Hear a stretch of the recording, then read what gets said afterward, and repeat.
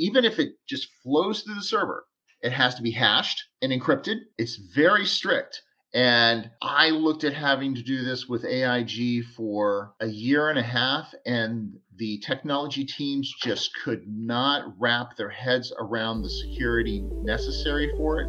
And so we stayed with Chase, and Chase gave it all to us in an iframe. Growing a business requires a holistic approach that extends beyond sales and marketing. This approach needs alignment among people, processes, and technologies. So if you're a business owner, operations, or finance leader looking to learn growth strategies from your peers and competitors, you're tuned into the right podcast. Welcome to the WBS Podcast, where scalable growth using business systems is our #1 priority. Now, here is your host, Sam Gupta. Hey everyone, welcome back to another episode of the WBS Podcast. I'm Sam Gupta, your host and principal consultant at independent ERP and digital transformation consulting firm, Elevate IQ. How hard could choosing a payment provider be? And what could go wrong with e-commerce integrations? Well, if you don't understand how to integrate them, you could be logged out of your account. You might not be able to access your funds for the products you may have sold, and that all might be necessary if you want to protect yourself from fraud. So how would 2Checkout help? In today's episode, we invited a panel of industry experts for a live discussion on LinkedIn to conduct an independent review of 2Checkout or VeriFone's capabilities. We covered why payment providers are the hardest to work with among e-commerce technologies. Finally, we discussed how different payment processors differ and why companies will need a payment processor such as 2Checkout or VeriFone despite their negative reviews and clunky technology. With that, let's get to the conversation. Hello everyone, welcome to today's show. And if you're joining for the first time, this is part of our e-commerce series for which we meet every Wednesday at 5:30 p.m. Eastern. We review one technology or the solution related to e-commerce. And for today, we have a very interesting solution. It's called 2Checkout and VeriFone. So we are going to have a lot of fun discussing that. Before we do that, we are going to start with everybody's intros. I am going to start with my intro. If you don't know me, I am Sam Gupta, your host and principal at Elevate IQ. Elevate IQ is the independent ERP, e-commerce, and digital transformation consulting firm. On that note, I am going to move to Robert for his intro. I'm Robert Brown with Robert Brown e-commerce consultancy, and happy to be here tonight, Sam. Okay, amazing. Thank you so much for being here, Robert. And if you're in the audience and joining for the first time, make sure you guys post your questions and comments. We typically try to cover them during the show. If you run out of time, then we'll make sure that you receive your answers. On that note, I am going to provide quick commentary on this solution, Robert. Then you can provide your experience, any sort of research that you may have done on these guys. So first thing first, I don't think we have reviewed any of the payment processor so far. So this is probably the first one. Now, when we look at the landscape, to be honest, I was like, okay, 2Checkout maybe like super tiny payment processor, but they're really big overall in terms of the market share. And, the kind of company that they are owned by with private equity. So there is a lot of play overall with respect to payment processor and how they drive the e-commerce space. Obviously, the role of payment processor as far as the e-commerce technology ecosystem goes, there is not much as such, but obviously they play a very important role when you are going to be evaluating, selecting your e-commerce platform, the kind of integrations you are going to get, the kind of issues you are going to get. Because anything and everything related to payment and bank, it will give you a headache, I promise. Okay, regardless of the processor that you are going to choose, obviously this is probably going to give you the most headache, but they will give you the headache. So I'm going to pause there. Robert, any commentary there on these guys before we start on the slide? No, I don't want to take away the fun for later. Okay. Interesting. Okay, so let's review the slides. So here they are, the Florida-based company, And obviously, their primary business model is really the point of sale. So a lot of different terminals is where their play is. A lot of these platforms have come up with their own e-commerce offering. In fact, these guys, 2Checkout and VeriFone, VeriFone, I think, bought your 2Checkout, and that's how the reason why they wanted to buy them is because everybody is trying to at least claim that they all have this sort of unified commerce capability, and they are trying to provide sort of the omni-channel experience, at least from the payment perspective. Okay, so omni-channel experience is going to differ, but even when you talk about the payment and loyalty scenario, sometimes that could have a little omni-channel layer there as well. So you need to keep that in mind.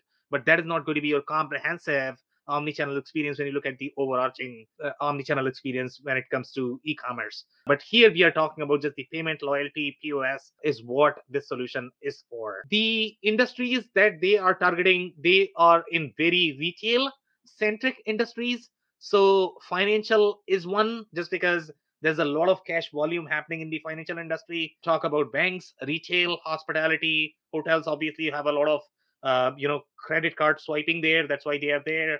Petroleum, very interesting. And I don't know what petroleum means. Maybe this is probably the convenience industry. That's what they would be at.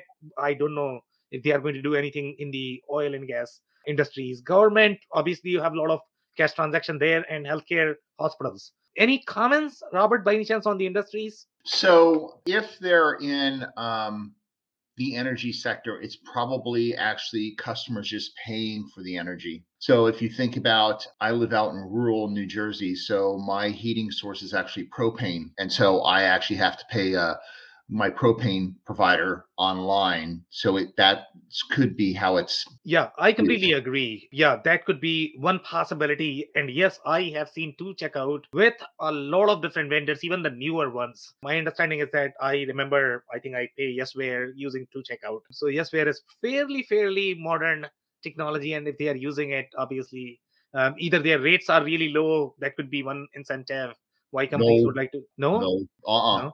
They're more expensive than Stripe. Interesting. Okay, because I mean, we need to see the reviews. I guess in reviews somewhere it was mentioned, and maybe I'm mixing things. So okay, so you are sure, Robert, that they are expensive, right? Yeah. Okay, perfect. Okay, interesting, very interesting, and the technology is very clunky as well. So the reason why companies would like to move to them is because they are secure, Robert, or why are they working with these guys then? So the only reason that I can figure out that they're using this is because they go places that Stripe does not, or they allow payments to places that Stripe does not. So for example, I have a developer in Pakistan. Yeah. The only way that I can pay my developer is through Western Union, which is kind of a pain, but that's the only way that I can pay him because nobody else will send it there. You need to try Veem, VEEM. Yeah, there are some platforms, and Wise as well, WISE. Unless your developer does not accept anything else. If they want just cash, then it's a different deal. Yeah, but in terms of like the original major players that most people are used to, most of the major players, they're really wary of some of the third world countries. Quote, what was originally considered third world countries.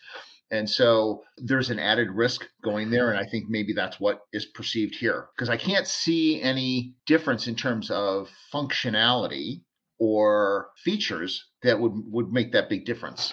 So here's my take on this. And I don't know if Stripe has the same terminal that you are going to see at Walmart. Heavy foot traffic, grocery transactions is a very different deal in general. Okay.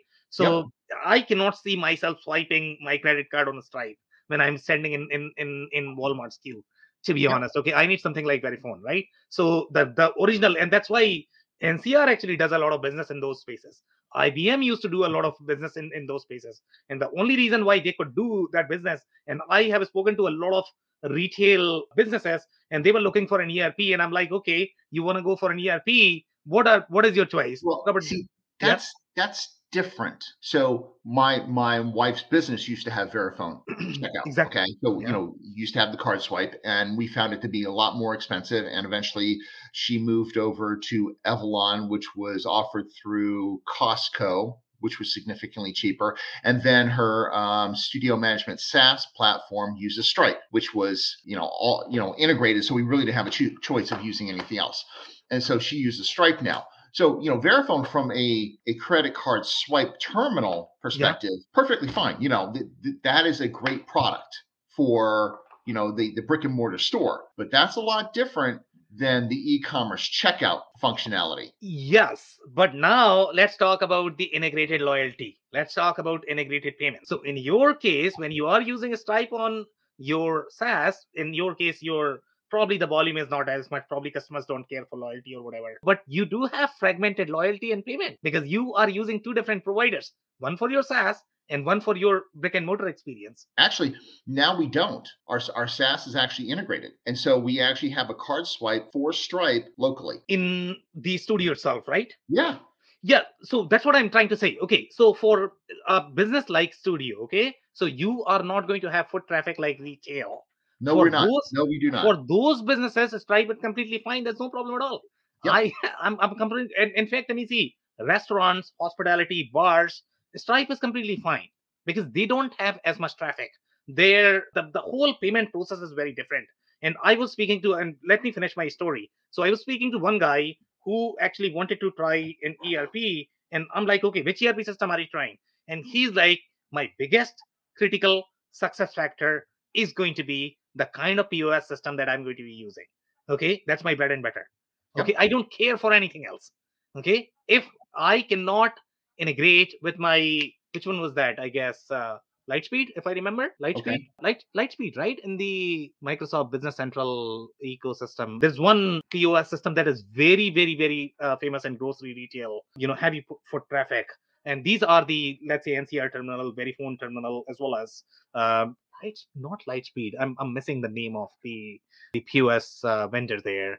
But you have a real category of POS systems designed for grocery, retail, and brick and mortar that are going to be very heavy foot traffic, and their transaction is going to be very involved, complex. So that's where I guess my take is in general when I look at Stripe is great. There's no question about that. If you are going to have a business like SaaS or media or a club, bar, for those businesses, Stripe is great, but not for the real grocery business.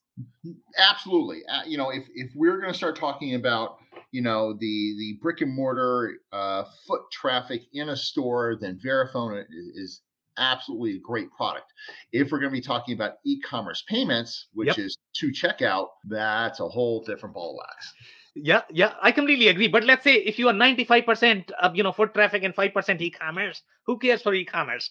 Yeah, exactly. And that's a fair statement. Yeah.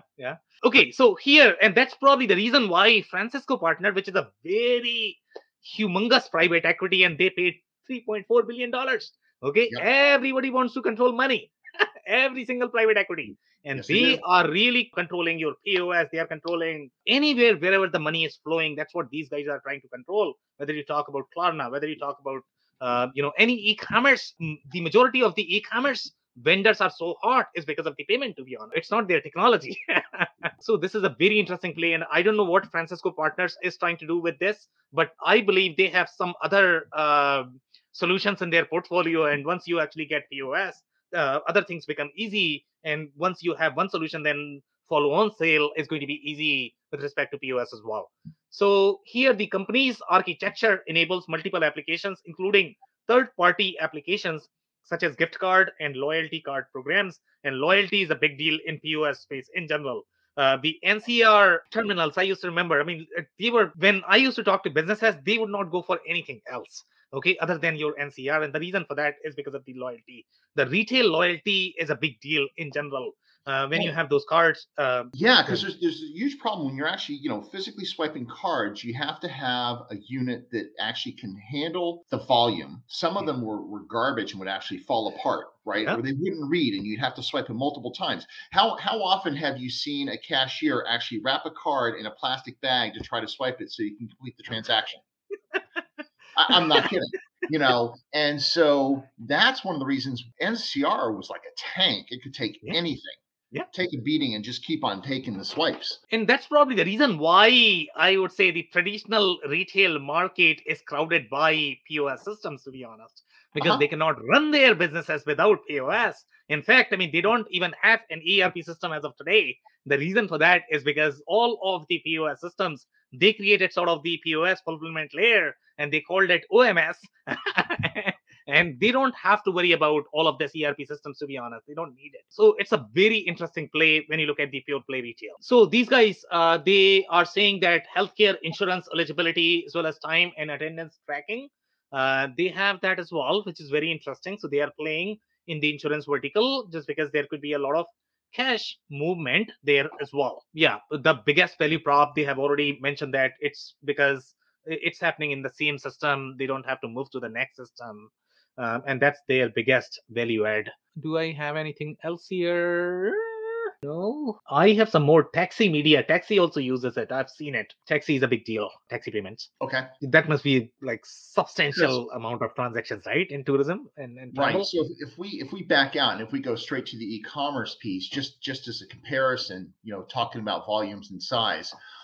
According to Built With, 2Checkout has 3,900 sites live. Yeah, and this is not meant to be, and I don't know how true that is, to be honest. So, okay, so and the reason for that is because 2Checkout is typically going to be after once you actually hit your, what is that, the payment button, then your flow is going to be, and we are going to check that in the slides as well. So I don't know how good the Built With is going to be in tracking the JavaScript library through which they are trying to track how many sites they have on this platform. I don't know how they do their crawling. I mean, that's certainly something that we can look at over the Christmas break to figure out, how reliable this information is. Probably not, but it's something we could talk about doing.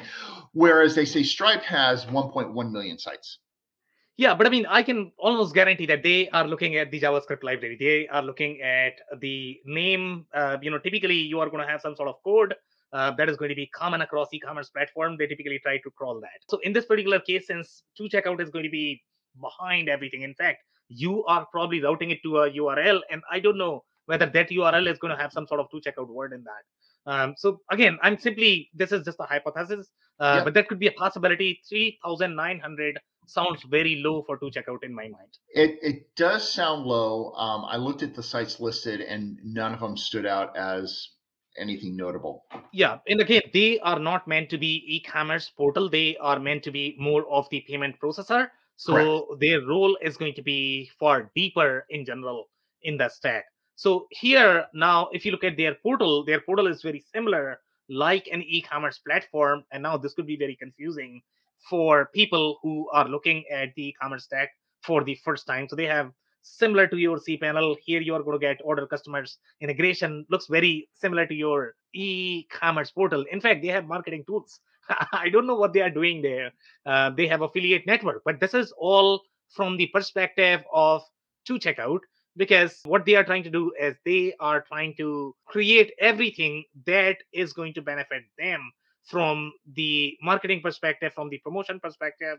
And that's why you sort of have the affiliate network there. That's, in my mind, Robert, correct me if I'm off here, that is going to be the trusted sites that you have probably trusted on this platform that you are doing transactions with. That's what affiliate network would mean inside a payment processor, right? So yes, in this case, but they, not knowing how they're using the term affiliate, because it could also mean that it could be referrals and they're actually paying back affiliate commissions. That could be a possibility as well. You are right. But I mean, at the end of the day, what they are trying to do from this platform is they are trying to give you the P&L of whatever is happening with respect to payment, so that you can, number one, track the payments, number two, you can reconcile those payments. That's what is happening. So when you say accounting is really related to the transactions related to them. So they have opened up a portal for you to be able to track your transactions. It's not supposed to be your e-commerce. So every vendor that you are going to be working with, whether you are working with a 3PL payment processor or some sort of EDI interaction, in every case, you are going to have these portals where you can do the reconciliation of your transactions. That's the intent of this portal. Okay, so the affiliates is the affiliate model working with. So they say, get in front of new customers worldwide via our niche affiliates across the globe and use our channel manager solutions to multiply your global distribution network online. Okay, so from the payment perspective, how would that work? Do you want to expand a little bit more? Sure. So if I make a sale and you're part of the affiliate network, you have guaranteed that you will pay back some of your revenue for that sale to your affiliate. So typically it's going to be like 10%. And so what I'm assuming 2Checkout does is they strip off that 10% of the transaction and send it to the referring affiliate. Interesting. Yep. I think that's how the whole payment distribution model is structured, because obviously they have very nested relationships in that space in general, the way their sales commissions are shared, the way they operate. So I agree with you there. And I bet that they're probably double dipping on the fees as well, because they're probably taking a fee from the original seller and a fee from the affiliate. Interesting. I'm not sure if that is possible, because obviously they have to comply with a lot of different regulations as well. They are part of the financial entity. So well, see, there's nothing wrong with them charging a transfer fee. That's right as well. Yeah, that's a very interesting comment. It's a very interesting comment. Okay, so moving along here. So they have a lot of different, see, when you look at the workflow in terms of how you are going to activate your account. So here, I think some of the concerns that some of the users have reported is that you can have only one domain. If you have two domains, then they'll not allow. Even if those two domains are going to be part of the same company and brand, you cannot have as part of the same account. So you probably need to have a different account. But here, when you say product information, they are trying to include this product information as part of the, when you are going to do the checkout. After that, the product information is going to be there on the checkout screen. So for that, they are requiring some sort of URL, refund policy, as well as delivery policy. That's the setup that you are doing when you are setting up the activation. But I have read some of the reviews that they take a hell lot of time just to activate the account. So just be careful with that. It might take some time. Now, this is how the payment processor integration is going to look inside your Shopify. So they are going to appear as part of your credit card, which is very interesting in general, because you are choosing them as the credit card. But once so it's almost like it feels very repetitive in terms of the flow. So first you need to select the credit card as part of the credit card. You need to select the 2Checkout, and then after that you come to your 2Checkout portal. Inside that, you need to see the same information again. So again, it looks very repetitive in general. The experience that they are providing is not the best. I would think that probably Stripe is going to do a better job here. It could be because of the kind of technology that they have. It's very clunky in general. Yes, I would agree. More comments, Robert? Well, so, one of the things that, e-commerce, there's been a lot of articles in the last month or so talking about how profitable e-commerce really is. And there's far too many executives that are sticking to the mantra of, we're going to make profits off of volume. So they're looking more at the top line, not the bottom line.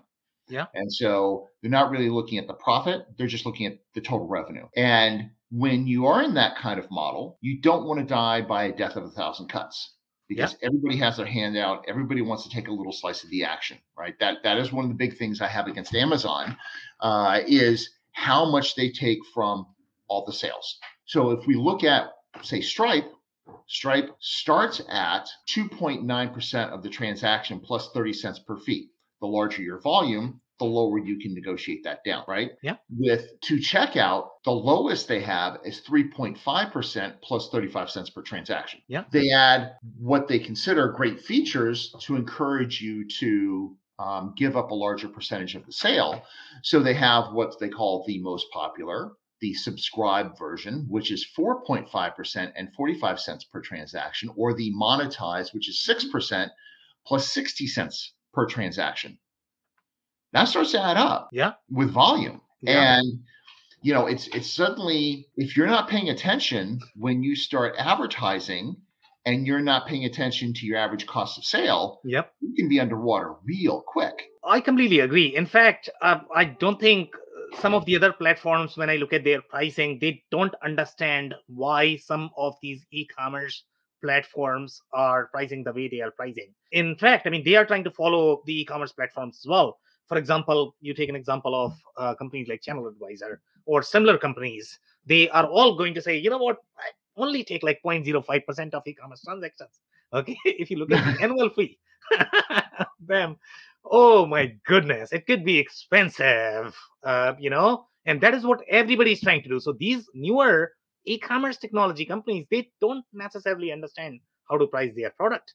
To be honest, I mean, that's my biggest complaint with most e-commerce technologies out there. When you are part of the payment processing workflow, that's a different ball game. Okay, that's the cost of doing financial transaction, because financial business is very different. They have to comply with a lot of different regulations. Yep. It's a different business. It's a very, very, very difficult business in general. Okay.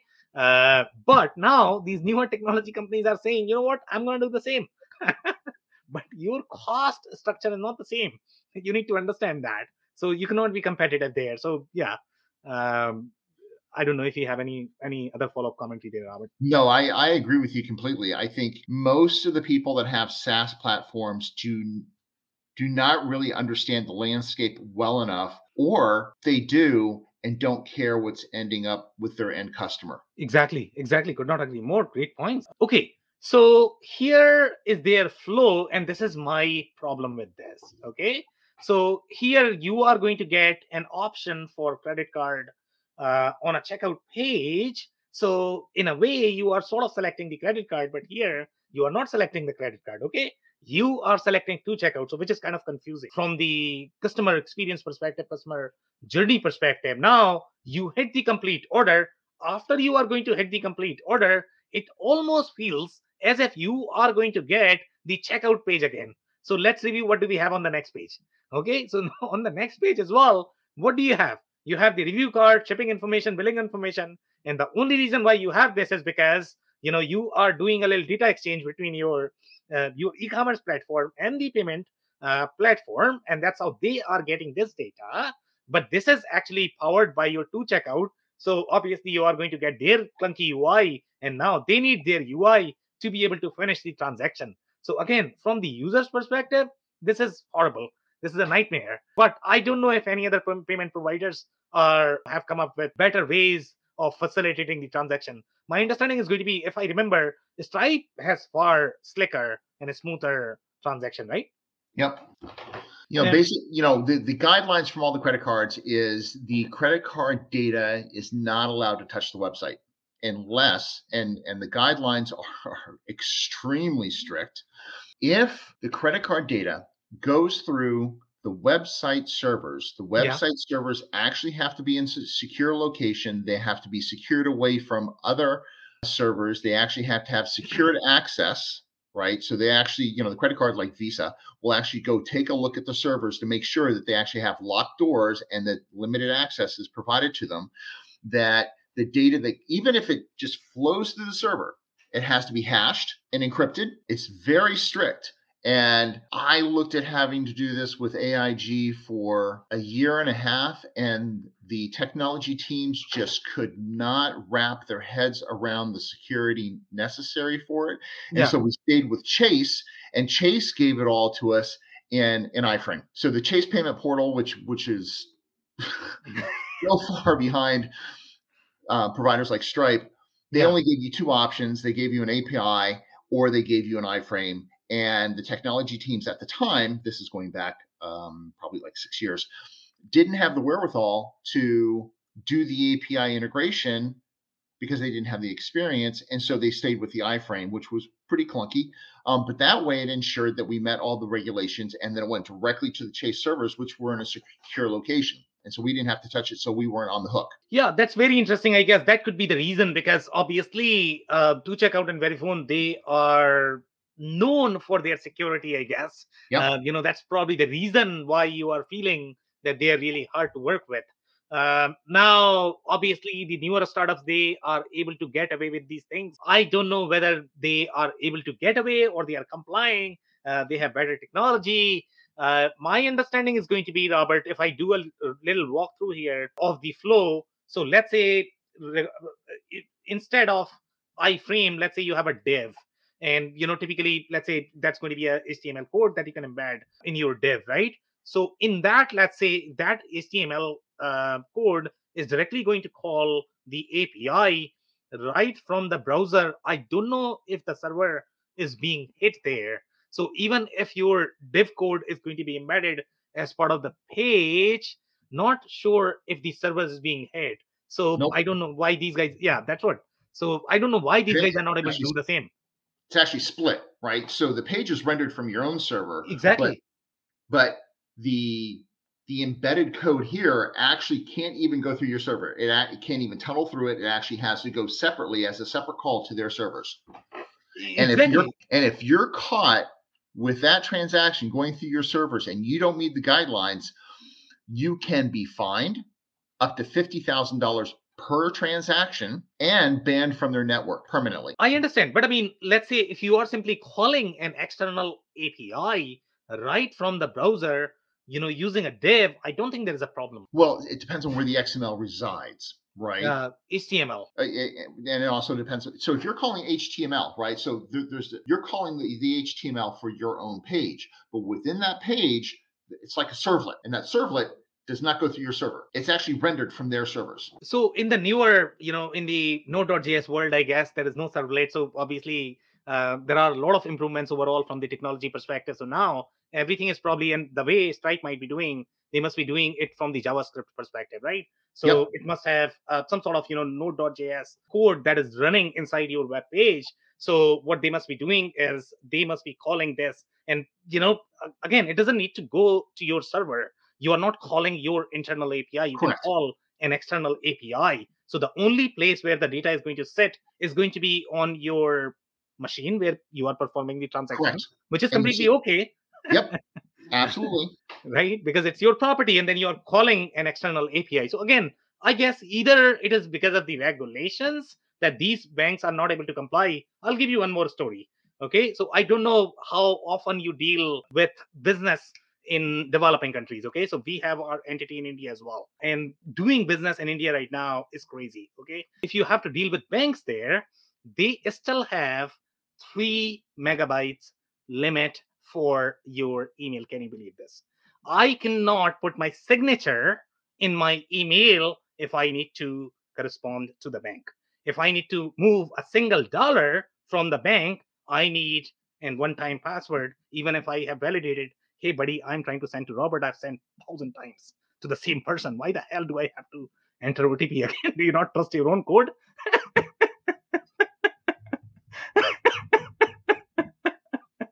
I have no idea, whether these guys just want to make your life hell or there are real regulations. They just don't make any sense whatsoever. I'll be honest with you. I have not had to deal with any businesses or development specifically in India for Indian markets. Of course, I've had many offshore teams in India developing for like the US and Europe and meeting their regulations, but that sounds like a nightmare.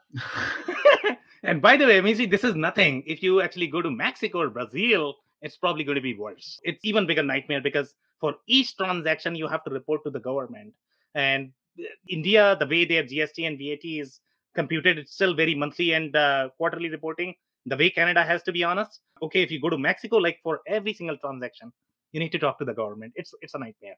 Oh, geez. Oh, that's so awful. It's a nightmare. Anyways, enough complaints. So here, now, this is how and most likely this is probably going to be beautiful technology called iframe.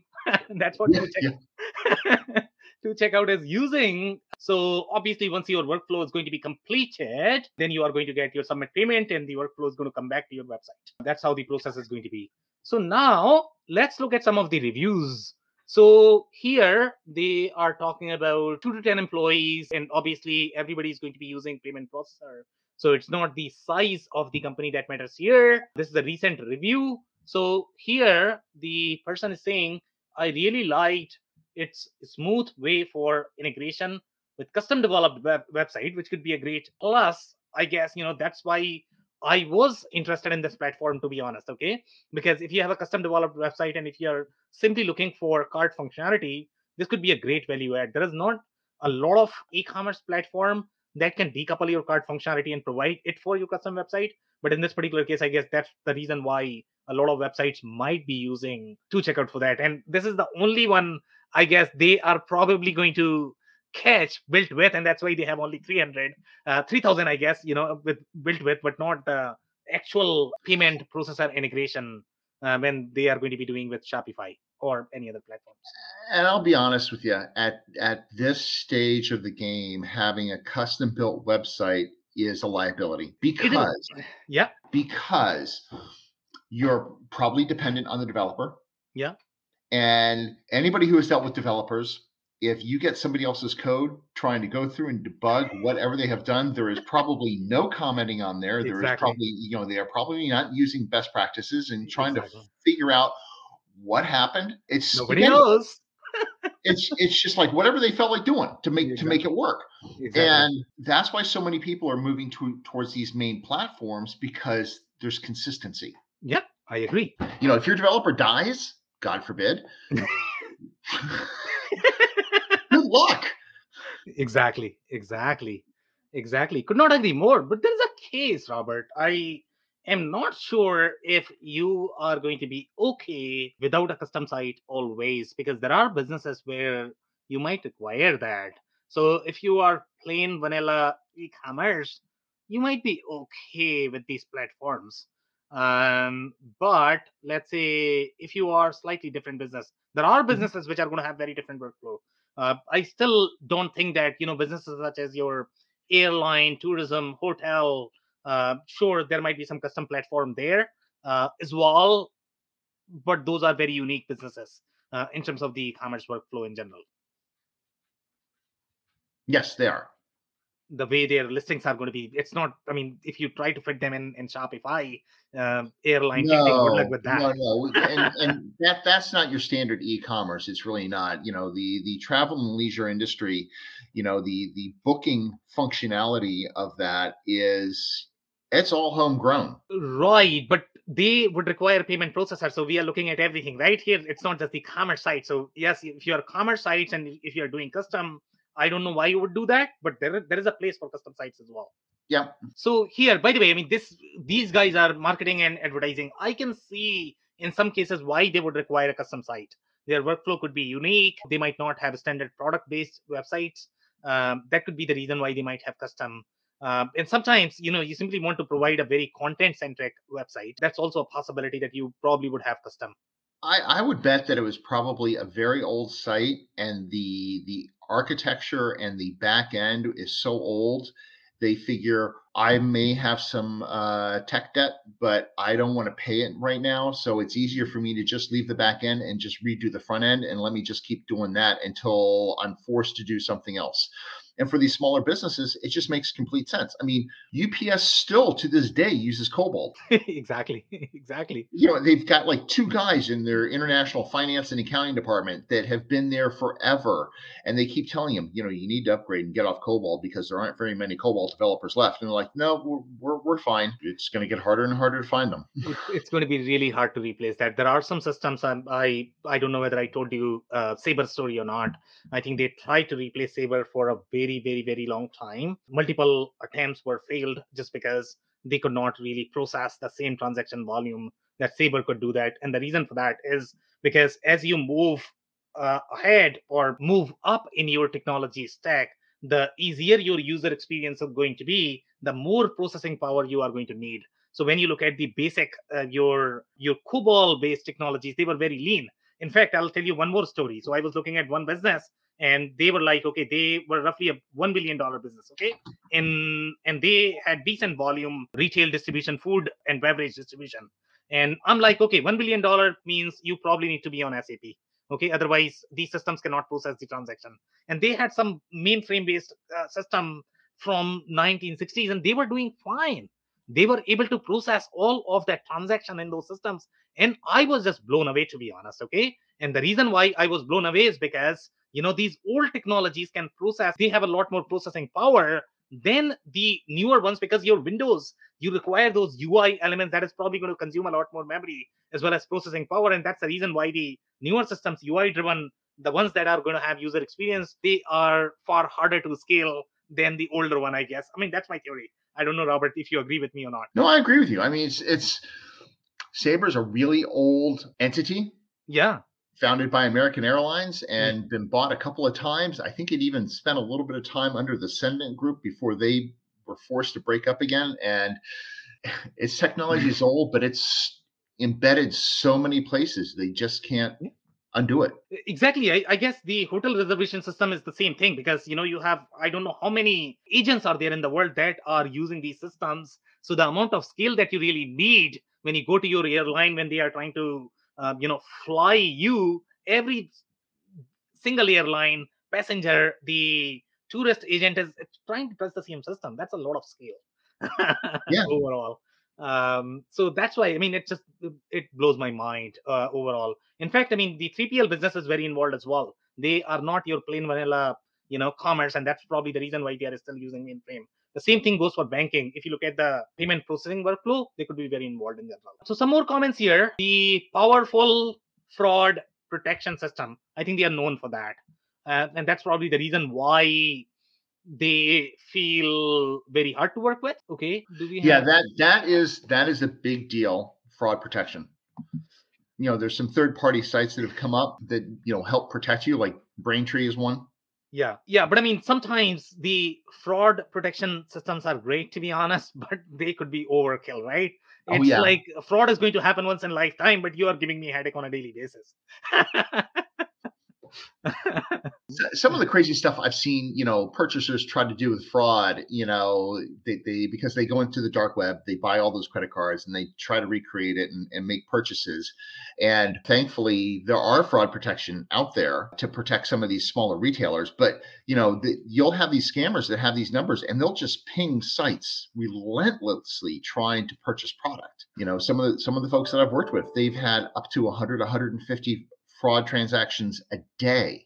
Oh, wow. Yeah, that's a lot. I mean, retail e-commerce, you definitely need to be careful of that. Otherwise, it's very hard. Yeah. So here's some more commentary. The website that has just one business activity. So if you sell ebooks and courses on your website, you can't use 2Checkout according to their policy. You should include only one business activity. That's crazy. I don't know why you would do that. Maybe there are some international regulations from the payment perspective that whatever, but crazy. I have no idea why you would do that. I guess it depends on how they're classifying business activities. Exactly. Because if I'm an e-commerce retailer or if I'm an e-commerce business, I'm going to try to have as many streams of income as possible, as much diversity as possible. So that could mean that I'm selling physical product. I could be selling digital product. I could be selling subscriptions. Now, I don't know if those are each considered a separate activity within the classifications of 2Checkout or whether they fall within you're a retailer and that's what you are. So I guess this is done more for the money laundering. And I don't know, Robert, if you recall any of the international transactions that you may have done recently, you need to specify, okay, what is the activity that you are booking your transaction against? So it has to be, okay, are you paying bills? Is it going to be some sort of payment? So maybe these guys have to utilize that. And I don't know if this money goes internationally somewhere and then comes back. There is a possibility. You never know where the money is flowing with your payment processors, right? This is true. I mean, the laws are pretty stiff for some organizations on Know Your Customer. So the U.S. financial institutions, the Know Your Customer laws are pretty stiff.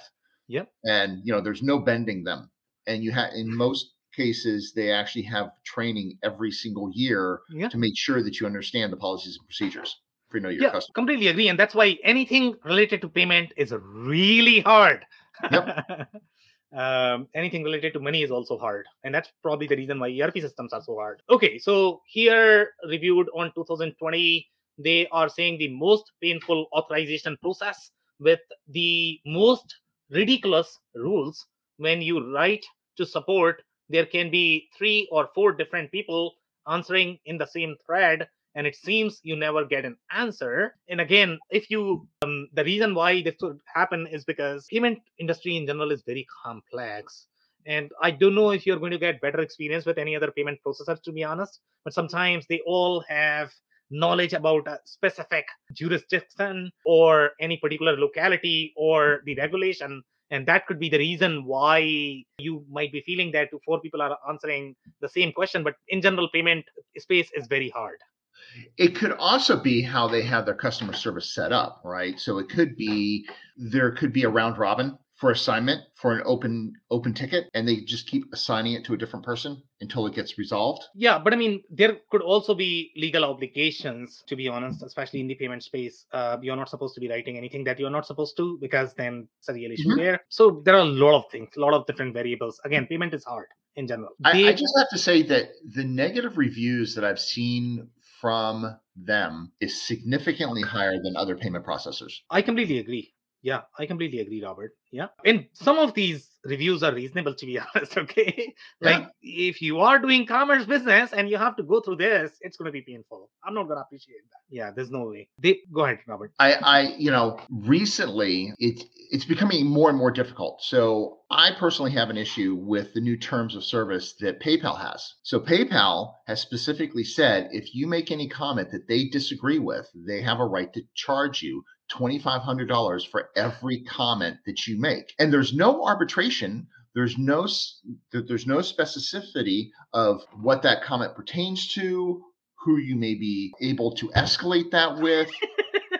It's just basically, if they feel like they don't like your comment, they're going to charge you $2,500, and they can continue to do that. And I know a bunch of people that have money that's locked up from PayPal, because PayPal just decided arbitrarily that they're going to hold on to it. And, this is becoming a huge issue. So for processors I know that when COVID hit, my wife's SaaS company tried to do the same thing. So there are probably 30,000 dance studios around the world that use this particular SaaS platform. When COVID hit and all these studios were expecting to get their first of the month payment because there was auto pay, the processor decided, the SaaS platform decided, you know what, we're just going to hold on to it because we're afraid that customers are going to come back and demand the money back. Now, the SaaS platform is not the service provider of these customers. The local dance studio is. Yeah. And so for them to step in and say, you know what, we're going to hold on to this money, there was at least 20 lawyers involved within 12 hours. And finally, the platform capitulated and said, all right, fine, wrong call on our part. And they submitted the money. But here's all these studios that are suddenly going to start having checks bounce because the processor decided, hey, we're going to hold the money without anything in their guidelines. And so for a payment processor to do that to, many of these small and medium-sized businesses to just arbitrarily decide, hey, I'm going to hold your money because I don't like what we're doing, that's a problem. That's as big a problem as getting poor customer service. Yeah, could not agree more. I think great story there. Okay, so some more comments here. They are saying they put stupid limitations like you have to give them one URL from which the purchases will come. So what if I have 2 subdomains? And this is the comment that I was talking about. Mm-hmm. So if you have 2 subdomains, then you are in problem. Again, it doesn't make any sense the way they have structured this. I finally could not use it because it didn't allow me to withdraw to a US or EU bank account. Rather, it forced me to withdraw to my own country's bank account.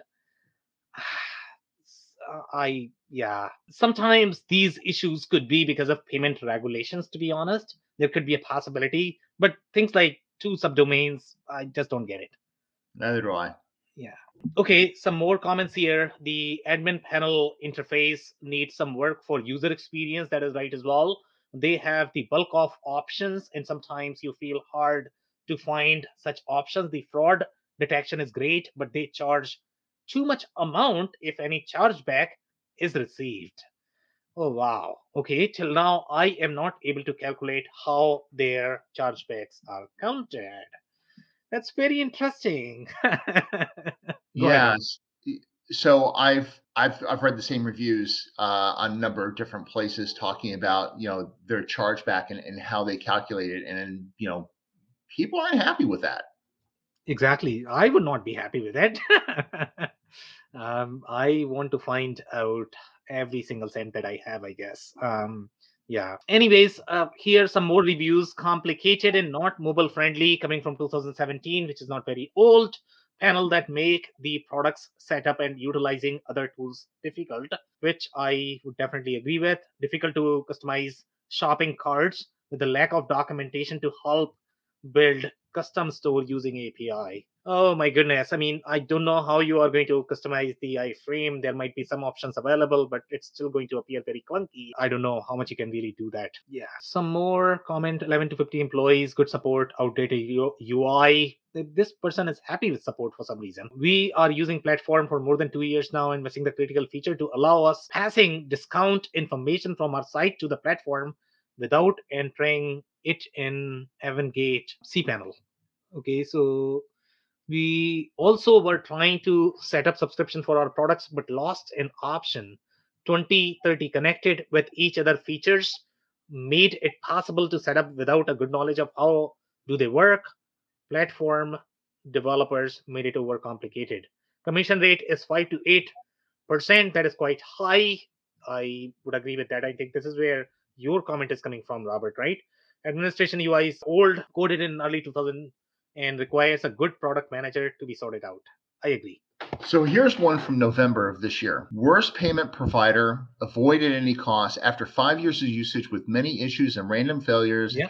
And updated to the API, removed permanently card types without notification, leading to massive loss of payments. Support reply takes 2 weeks to 2 months. Forget about asking about the API or failure. There is no usable answer. API is pathetic. Simple code does not work. Docs missing. API changes randomly in operations. Date of experience, November 7th, 2022. Which one are you reading? I'm reading from Trustpilot. Oh, you are reading from, I think I had that on the slides as well. Yeah, now I cannot find, I guess. That's okay. But yeah, that's a very interesting one. So yeah, the recent reviews are really, really bad. And this is the one that you mentioned that they had used it for 5 years and they were happy with it, but now they have been locked for how many months? Locked down? It says, after 5 years of usage with many issues and failures, support reply takes 2 weeks to 2 months. Forget about asking about API. API is pathetic. I'm just scrolling down the Trustpilot 2Checkout reviews. Okay, yeah, so I think I had that as well. I don't know. Yeah, I think this is the one, right? August 19th, 2020, maybe this one? No, not this one, no. No, I think they're just common. I think it's just, you'll find probably some of the same issues across different rating sites that people are really not happy with the support. Yeah, could not agree more. So let's just take some more comments, and we have some comments from the audience as well. Oh, that's new. Yeah. Okay, so let's cover that. And if you have any other comments, Robert, obviously we can cover those as well. Do you want to read this one, Robert, for the listeners? Yeah. So this is from Will Hare, I think. No, I don't see anything from Will. I see one from Anders. Oh, hold on. Do you see it on the screen? Okay, I'm actually going to read this one. Okay, Mexico requirement to report every transaction in the space is ripe for third-party service providers to manage this, like Avalara does for taxes. I wonder if 2Checkout Stripe will get there before someone else does. That's a good point. Mexico would be a great place to move to next because they're right next to us, and we're trying to bring back manufacturing and e-commerce from China to here to prevent some of the problems happening. And I think it would be really great for them to go to Mexico. So Anders, I'll address this comment based on my understanding of Mexico market and the conversations that I have had. So number one, they have the government agencies and they have created these agencies that are able to accept the XMLs for EDI transactions. So government has provided sort of the interaction, but it is up to the business owners. They have to still file the invoices. They still have to sort of reconcile each of the transaction. That increases the admin effort. And the other comment that you're mentioning, 2Checkout Stripe, whether they'll get there or not. So countries typically regulate, which payment providers can be there in that country, right? So Mexico is not easy overall from the payment processing perspective. There are very specific payment processors in those markets. I don't think Stripe is going to be there. They just cannot be there because of the regulations that Mexico has. So it gets very interesting if you're going to be implementing e-commerce from Mexico. It's very expensive to get into Mexico to do business because of the government regulations, and it's not a simple process. It's actually who you know. Exactly. And by the way, I mean, that's probably in most developing countries, even today. Yep. It's very, very, very, very hard. I mean, for those that are able to pull it off, it can be quite lucrative, but to get there, it is a pain worse than gallstones. Yeah, but I mean, the e-commerce businesses are able to sell in Mexico. There's no problem there. Okay, so you have companies that are taking care of all of this process for them. They never have to go to Mexico. I know most e-commerce companies, they are easily able to sell to a lot of European markets, to Mexican market. It's just that the whole setup is very painful in general. You just have to go through a lot of pain before it can work for you. Yep, this is true. Any other final comments, Robert? No. All right, guys. So that's it for today. If you joined for the first time, this was part of our e-commerce series for which we meet every Wednesday at 5:30 p.m. Eastern. So make sure you guys are going to be here in January because we are not going to be here for next 3 weeks. This was our last show of this series. So thank you so much for your help and contributions this year. And I'll see you all in the new year. Happy New Year, all. Happy New Year. I cannot thank our guests enough for coming on the show, for sharing their knowledge and journey. I always pick up learnings from our guests, and hopefully you learned something new today. If you want to learn more about Robert Brown, head over to rgbecommerce.com. Links and more information will also be available in the show notes. If anything in this podcast resonated with you and your business, you might want to check other related episodes, including the interview with Noemi Kiss, who shares her insights into how the water industry works and how its sales cycle differs from other industries. Also, the interview with Jacqueline Laffer, who shares her insights into the Shopify pause and the challenges associated with international payments. Also, don't forget to subscribe and spread the word among folks with similar backgrounds. If you have any questions or comments about the show, please review and rate us on your favorite podcasting platform or DM me on any social channels. I'll try my best to respond personally and make sure you get help. Thank you, and I hope to catch you on the next episode of the WBS Podcast.